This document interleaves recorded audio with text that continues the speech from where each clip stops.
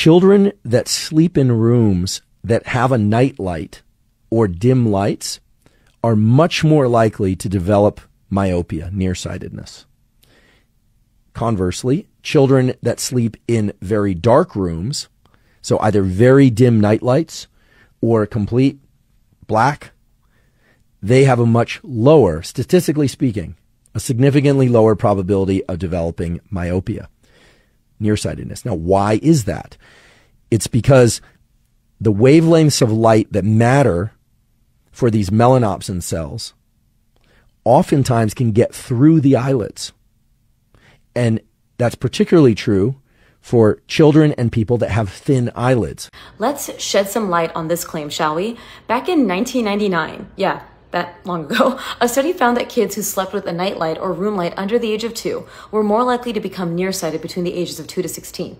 But a couple of follow-up studies said, not so fast. They found no solid link. Turns out kids with nearsighted parents were more likely to maybe have nightlights, so it may have been more about genes than lights. So why is this still a conversation?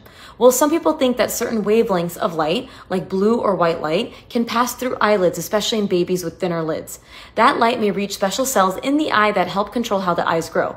If those cells are overstimulated at night, it could throw off eye development and raise the risk of myopia. But this theory hasn't been fully proven in humans. Now here's what has been proven to be a risk of nearsightedness or myopia. Genetics play a big role. Kids spending too much time on screens or close-up work like reading is a risk. Screens like iPads being more of a concern since there may be less of a chance of breaks from this focus. And not getting enough natural daylight during the day. That's a big one too. So what can you actually do?